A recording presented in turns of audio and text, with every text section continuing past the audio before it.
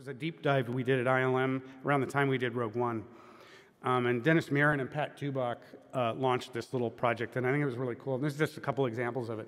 They took a shot like this from Empire, some beautiful miniature in Empire, and added a CG Star Destroyer to the shot, and started fussing around with things to see what we wanted to keep from the old look and what we wanted to discard.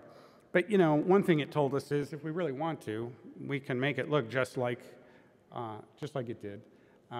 But we learned a lot of stuff. This is another one. That's the original shot on Hoth, and then that's our CG thing, animated to look like stop motion in the foreground. And again, the idea here was just to learn about what to keep and what to discard. And this kind of information helps us with these decisions about what to use. So, you know, I've always wanted to use this GIF in a talk because I just love it. So we're always here, honestly. And as I said, I'm fortunate enough to be on a project where we can consider both options. I know that's not always the case because of budget or whatnot. But the great thing that John really loves to do, and this goes back to when I worked with him first on Iron Man, is to kind of mix it up to keep the audience confused about what they're seeing. And I think this is where using both techniques together really starts to make sense and shine. Like this is a shot from Iron Man, and this is digital. This is all digital coming up the leg because we had all these actuators and things that needed to move. You get up here, the chest piece, the shoulders, the helmet, that's all real. And you kind of settle on it and you can really look at it.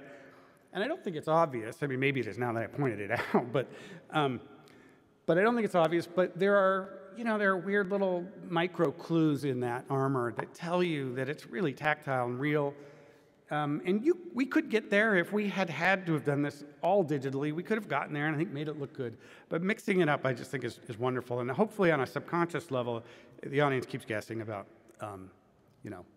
what's being used. So this is our practical Legacy Effects Bantha on Season 2 of Mandalorian and seen again in Book of Boba Fett.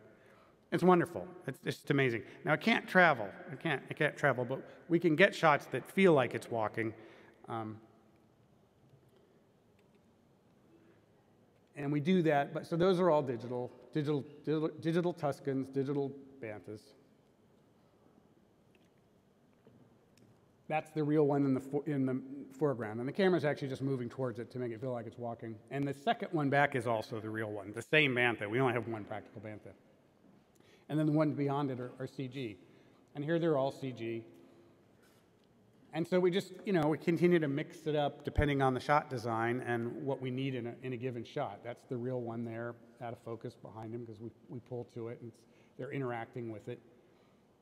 And then that's, I think, one real one, and the rest are all digital. And, you get the idea. But to me, that's the best of both worlds.